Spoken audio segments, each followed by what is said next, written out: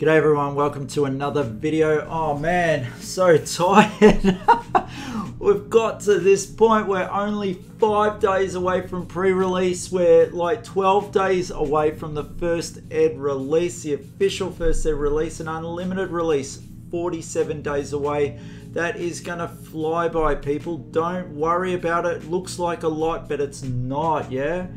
Charity drive, 90 more to go, 10 more and I release that first ed Monarch box out into the public for a random draw for anyone that compete. 90 more and I release 2 more after that, alright? But let's get onto it, these Illusionist cards. Oh my goodness. They're I don't know, Illusionist is turning out to be quite a class indeed. Let's just go through some of the cards. And me as a ninja player, I'm pretty scared of all these phantasms, but let's take a look. Phantasmaclasm. Look at the defending hero's hand and choose a card. They put it on the bottom of their deck, then draw a card. Man, you're already costing them 1 card. Cost you 2 cards to play this, but you're drawing back up. It's pretty much your on evens or even a +1. You've taken 1 out of their hand. It's pretty fantastic. Phantasmaclasm, if it's defended by a non-illusionist action card with 6 or more, destroy Phantasmaclasm and close the combat chain. So you can be looking at their hand, you can be taking out that 6 attack so they can't defend with it to stuff up your Phantasmaclasm. However, if not, you could be putting another card down there. You might not be worried about this, but this is coming through for a 9 attack. It's 3 defense. This is a 1 pitch. It's a majestic. It's a fantastic card, no doubt. Illusionist is going to be playing 3 of these in their deck, and it's, well, look at that picture. Like, the guy writing that whole bunch, I think it's a Chimera, I would think. Yeah, crazy, crazy card. Let's take a look at the next card, which was on my reveal, the Dreamweavers, working well with this Phantasmaclasm. So they released this card first, which came out, and then mine came out. Destroy Dreamweavers. The next Illusionist attack action card you play this turn loses and can't gain Phantasm. Look at that. Phantasm was the whole thing of blocking it with an attack action card with 6 or more attack. You take that off Phantasmaclasm and it does not destroy it. So it's pretty crazy. I was really happy with this reveal. At first didn't look like much, but when you put it in line with all of the cards, oh my goodness, fantastic. It also has Spell Void 1. You can destroy Dreamweavers if you do prevent 1 arcane damage that source would deal. Pretty much coming to end game with that. If that life matters that much that you need to break these, and so be it. You may have used all your phantasms, who knows? But it's like a little extra, yeah? You most likely would just take this just for the fact that it removes the phantasm. Alright, Prismatic Shield. Create 3 Spectral Shield tokens. Now remember, the Spectral Shields are very much just preventing 1 damage, yeah? When it comes across, you destroy the Spectral Shield. This is creating 3. It costs 3. Pretty nice. And it's an instant, so you can play it on the opponent's turn if you wish. Yeah, fantastic. I like it.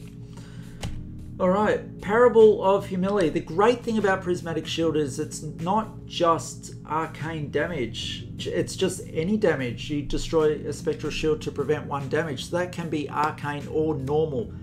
Fantastic. Yeah, let's get back into Parable of Humility. So, attack action cards controlled by an opposing hero have -1 while attacking and defending. Oh man!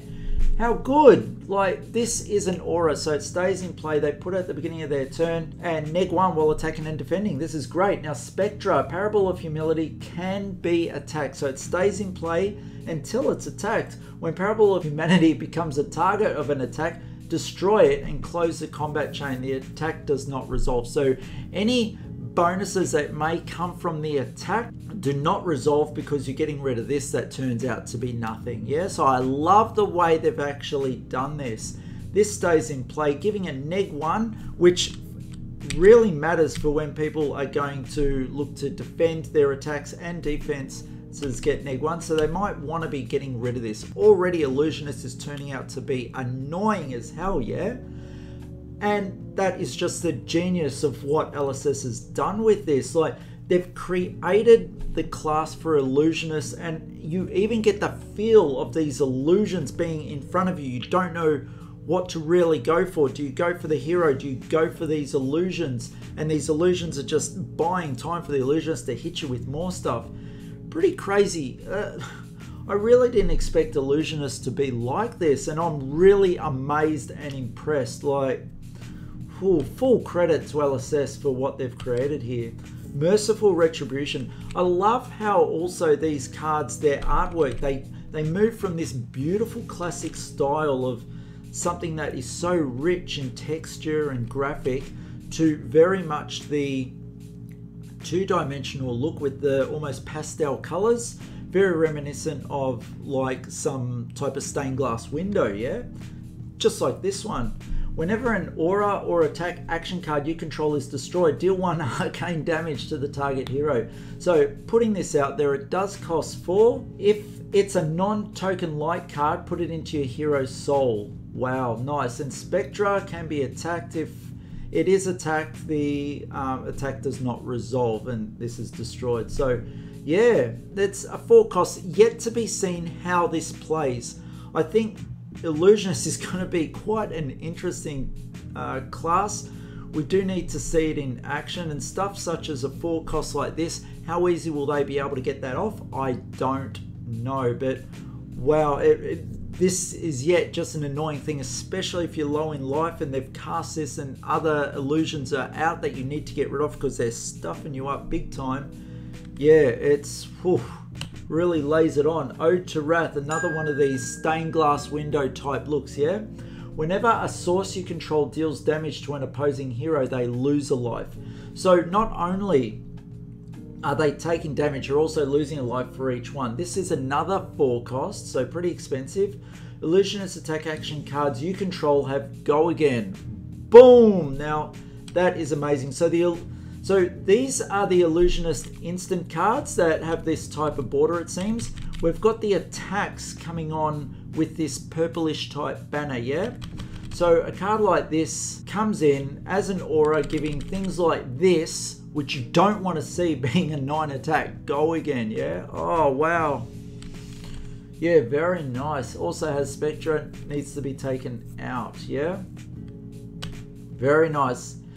Genesis. Alright, at the start of your turn, you may put a card from your hand in your hero's soul. If it's an Illusionist card, create a Spectral Shield token. If it's a light card, draw a card. Amazing. Another 4 cost card. So yet to be seen how easy these cards are going to be played. We haven't seen the full list of cards, although there has been a sneak peek of some booster openings. So some extra cards that have not been revealed as yet. It's going to be really interesting to see how well they can manage their resources to be getting 4 out there, yeah? Very nice. Also needs to be attacked to be getting rid of, otherwise they're going to keep getting these bonuses, especially that draw a card. Wow. Especially, you know, you destroy something of theirs and they draw a card from it. Nasty, nasty.